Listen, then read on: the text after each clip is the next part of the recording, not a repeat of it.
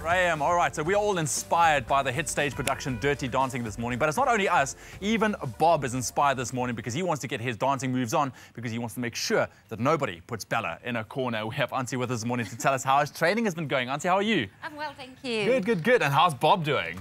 Bob's great. Bob's his normal old self. As you can see. Doing his own thing. As you can see. In his own time, so it's quite challenging. Exactly. So Bobby is, hard at work learning this whole doggy dancing type of thing. But just give us a quick overview of what doggy dancing is all about. It's essentially a string of obedience moves like heel position, all of those things put to music, as well as some tricks thrown in, and all of that choreographed and put to music, where you have a dog and a human being dancing together. Oh, nice. To a piece of music, all choreographed. Beautiful, beautiful. And how has the training been going with him? Is he responding to it well? I love Bobby dearly. Yeah, but he is a challenge. He is he's amazing. He's got a mind of his own. He's adorable, but you know what? When he wants to, he's brilliant. Exactly. Absolutely brilliant. But you know what? Bob has been like that since we got him because he always had a mind of his own, wanting to do what he wants to do. Well, that's half what his character's all about. That's his character like. And what about Bella? I mean, is she also getting involved in the doggy dancing? Bella's a very, very quick learner, and yes, we've started Bella on doggy dancing. She's sort of done half of what Bobby's done. Pretty much still at the beginning stages, but yeah, no, she's a quick learner. She's a great little thing. Should we show you something, some moves? Yeah, but I mean, you are training him up with the doggy dancing, but obviously it's not for nothing. I mean, does it lead up to a competition or? Oh yes, absolutely. In August. In August, what's happening? In August, he will be doing his very first dog dancing competition. My boy. Officially. Officially, Bobby is going to be a doggy dancer. Yes. Hey, my boy. I think our biggest challenge is going to be, it's a strange place, whole lot of other dogs there. Yes. So the distraction level is going to be very high. Exactly. Okay, so I'm going to give the floor to you. I want to see what Bobby can do up to this point. Okay, Bobby. All right. Left. Bobby left. Hello. Morning. Can we start? Nice. Actually get some music going, guys. That's it. Okay, left. Ready and forward. True Bobby, dirty dancing style. Where's my music? Back. Bobby, back. Bobby, back. As he forward, forward. Come on, Bobby. Yeah, back. Back, Bobby, back.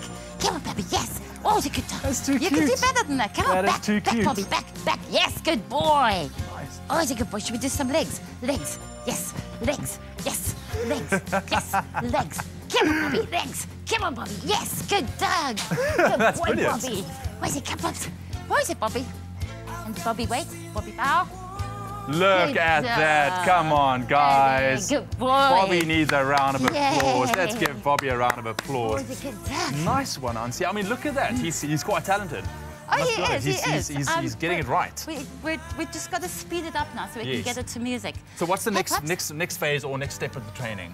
We're now going to start putting little sequences together, all these little bits that we've been working on, start putting smaller sequences together. Okay. And then finally put all the sequences together for the whole big picture. Yes. And I mean, this is a nice thing to do for handler and dog together. I mean, just the training, the connection between the dogs. But I mean, for people wanting to maybe start with doggy dancing, not sure how to go about doing that, where would they start? It's very hard on your own. I would really suggest they join a class of sorts. Okay. It is hard on your own. It takes a long time to train some of these tricks. Yeah.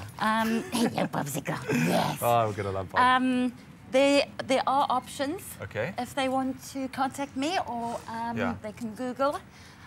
There's a very, very nice place out in Constantia which does some great training. Yeah. So if they want to contact me, I can put them in touch. All right, well, we'll put all Auntie's details on our website, expressoshow.com. You can get it up there. For you personally, as a dog handler, you work with, with all aspects of dog training. What makes the dancing special? I mean, why would you say people should maybe attempt it? You know, the bond you develop with your dog, with teaching of tricks, there's nothing that can touch it. Nothing. Oh. So much time is spent with the training, and teaching tricks is not like teaching obedience. It's a give and take scenario. Yeah. It's listening and talking. It's a two-way thing. It's phenomenal to build bond. Well, phenomenal. We can see you and Bobby have a very strong bond. Thank you for all the hard work, and good luck with the rest of the dancing. Thank you. Awesome. You guys can keep on dancing while we go over to the kitchen. There's another bun in the oven recipe heading your way.